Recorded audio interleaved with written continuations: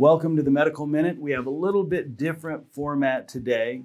Previously, we had people write in a question in their email and we would answer that question. Now what we're going to do is, in order to answer as many questions as possible, we're going to try to consolidate all the questions on a given subject and answer those all at the same time. So I have a list of questions that Michael has gotten me, and I'm going to try to go down this list and try to answer all the questions as succinctly as possible. And today's topic is on failure of instrumentation, or questions people have written in about broken hardware, broken rods, and broken screws in the lumbar spine. So we're going to confine this to questions in about the lumbar spine, or the lower back. And this is about failure of instrumentation, so it's not going to be about misplaced instrumentation. Like if you've had a surgery someplace and the surgeon put a screw in the spinal canal or got a nerve, something like that, you may not want to watch this talk because we're not going to talk about this. This is just, what does it mean if you've had a fusion and the rod is broken and the screw is broken? Is that an emergency? What should I do? Should I panic? What does it mean? And I have various questions that, from individuals who have written in that seem to fall upon that subject. So when you think about implants in the body, metal implants in the body are extremely common. I think everybody knows somebody that has a heart valve or a pacemaker, hip replacement, knee replacement, broken arm or a leg.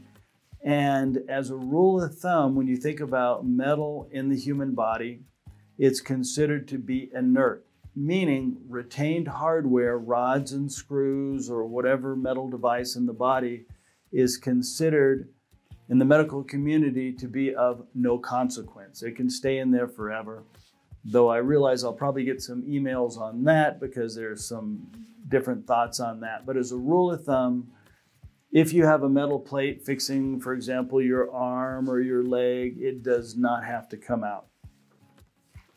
When we look at implants that are put in the human body, metal implants, as a rule of thumb, they fall into two major types. You have those types that are designed to last as long as possible. Now, anything made by humans that's made of metal has a limited life expectancy, but certain things, like if you think of a hip replacement or a knee replacement, those things are designed to last hopefully a lifetime. They may not, but they're designed to last as long as possible. Other things are essentially designed to fail, or the medical community understands that they may not last forever and may need to be replaced or revised. And in some cases, they are intentionally designed to fail. So for example, if you break your leg, the surgeon can fix that leg by either putting a cast on the leg and immobilizing it, and by keeping those bones from moving but in close proximity, you create an environment where those bones can heal back together. You can also do that by putting a rod down the middle of the legs, and then putting a screw above and below the fracture. And that will immobilize or keep the leg from moving, just like a splint would on the outside, but you don't have to have the splint. In some cases, though, the bone will not heal. And even though it's immobilized, or even though you have a rod down the middle of the leg, the bones don't knit back together. So then what we do is we would have the patient begin walking on that leg. And as they walk on the leg, stress is placed on the leg, and bone-like stress. The stress on the leg will eventually stimulate the bone to grow and hopefully the broken leg to unite. Now, if there's a screw in there, the screw may break, and if it breaks, then you even get more motion, more impact of the bone, and it should speed up the rate of healing. And basically the same thing happens in the human body when you talk about doing a lumbar fusion. If somebody is trying to fuse, for example, the bottom two bones in the back, L4 and L5, and you're trying to fuse those to the pelvis, what you'll do is you'll put rods and screws in those bones, and typically you'll put 2 screws in each bone, 2 in L4, 2 in L5, 2 in the pelvis, and then you'll put bone in there. And what happens is eventually those bones are going to join into one big bone. So the bone will grow and 4 will connect to 5, will connect to the pelvis. And once they fuse, then the rods and the screws are basically not doing anything. They're not taking up any stress. In some cases, there will be what they call a delayed union. It won't heal. And if it doesn't heal, the rods will eventually fail. Now, once the rods fail or break or the screws break, now there is stress on those bones. That stress may translate into those bones healing. So maybe the screws breaking was a good thing. And the screws break, the bones get pushed together, and you go ahead and you get a lumbar fusion. If it fuses, then you're back to the original situation, meaning you have retained rods and screws. Some are broken maybe, some are not, but it's considered in the medical community to be inert metal in the body. It's of no consequence. Let me make sure I'm answering everybody's question there, if they don't feel. Now, is it dangerous to leave somebody with a broken screw? As I mentioned, no. If the screws break, the bone may therefore go ahead and heal. So it would not, in most cases, would not be considered dangerous. And in fact, when the surgeon is initially planning a fusion, he does not have to put rods and screws in there. He could just put bone and let it heal, though the chance of healing is lower than would typically be acceptable in the United States, for example. In other countries, if you need a lumbar fusion, they may put just bone in there, accepting the fact that maybe 25% of the time the bones won't heal. Putting rods and screws in there, you may get in the 90s, 96% chance of healing. So if your screws break, now you're basically in the situation, the instrumentation's not functioning and you're back to a standard type fusion without instrumentation, as would be done in much of even the industrialized world. Places like in Canada, at least in the past, they've done lumbar fusions. They have socialized medicine, but they've done lumbar fusions without instrumentation, except a higher rate of fusion, but it still falls within the standard of care. That brings up another point. Nowadays, we use newer type of rods and screws. We use, for example, screws and rods made of titanium. That allows us to check and see if the bones have healed. So somebody may have had a fusion, they're a year out from the fusion, they still have pain. And one of the questions is, well, did the bones ever unite? Did they ever heal? With older rods and screws, there was not a way to tell. The only way we could tell was we would wait until the screws failed. If they broke, then we knew that it had not healed. And then we might either wait and watch and let them heal, or that now tells us that because they had a non-union, maybe we should do something. In the past, the failure of instrumentation has been used as a way the surgeon is able to tell if in fact you have achieved a fusion or not, because we did not have other technology to check for that. Let's see. Then another question we get, and there's several on this, and I'm going to try to combine them all, but why did it happen? Everybody wants to know that. I have a broken screw. What happened? When you talk about placement of instrumentation in the spine, there's rods and screws in the spine. There's basically 2 major classifications. Somebody may have been in a motor vehicle accident, they've broken a bone, and in that case, the surgeon has to design what they call a construct. He has to design something that's going to hold that bone in place until it heals. He may put 3 screws up in the thoracic spine, 2 down in the lumbar spine, connect them, cross bridges, whatever. But sometimes the surgeon will design a construct that is inferior. It does not do the job, and it therefore fails.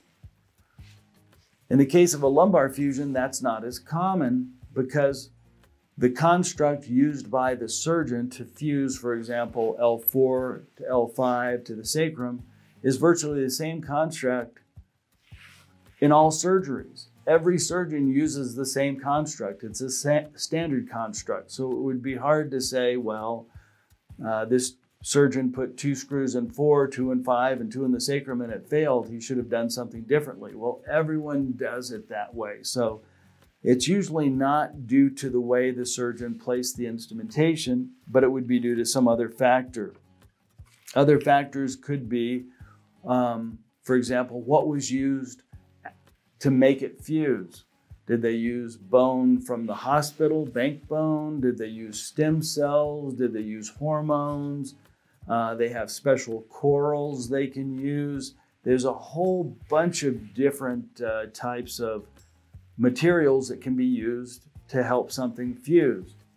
Many times that's not in the hands of the surgeon. So for example, if you buy, and I'll try not to mention any specific insurances, but different insurances tell the surgeon what he can use. Some major insurances in the US, well-known things, may just allow the surgeon to use cadaver bone. Maybe in the neck, if you're going to have a cervical fusion, you can't use stem cells, you can't use plastic cages, it has to be cadaver bone. Well, that's going to have a higher rate of non-union, but still acceptable. And in some cases in the neck, even with cadaver bone, the results are so good that in the 90 percentile fusion rates, so it may not be that big a deal.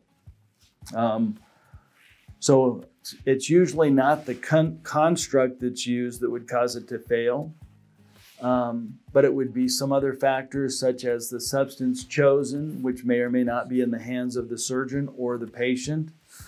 Even I'll have patients come in demanding stem cells, but if they have an insurance that doesn't pay for those, then they're going to get what their insurance says. And then another thing would be just patient-related factors, meaning is the patient sick? Does the patient have diabetes? Does the patient smoke?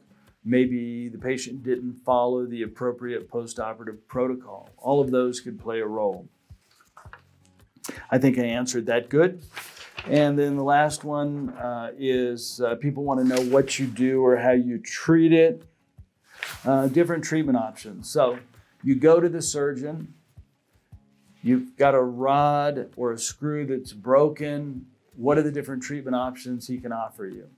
Well, one is the fact that the screw broke and it healed, so maybe you don't need anything. So the treatment is going to be based upon your level of symptoms. If you are asymptomatic and you're doing fine, you're pretty much done. You don't need surgery. Now, if you have not healed and you still have pain, then the surgeon has basically one of 2 options he can do. One is what they call an exchange. You take out the old screws and you put in new screws. And they have new screws that are designed and sets that are designed for just that situation. Typically, they're bigger diameter screws that are designed to carry more weight. And the other option would be take the metal out, refuse it, but just using bone. I think that's probably the most common option, and that's usually what we do.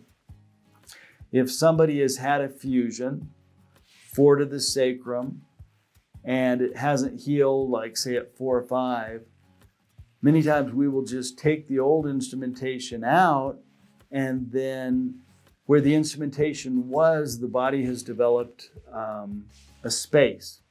We can now take advantage of that space, filling that space where the instrumentation used to be with bank bone, stem cells, usually stem cells, so that it will go ahead and fuse. And it's based upon the idea that somebody had a fusion with rods and screws, the screws broke, maybe it didn't completely heal, maybe it didn't solidly fuse, but it has developed a lot of inherent stability. So it's not now so unstable it needs rods and screws. So you can take that out, take advantage of the space where the rods and screws used to be, and fill that space full of stem cells.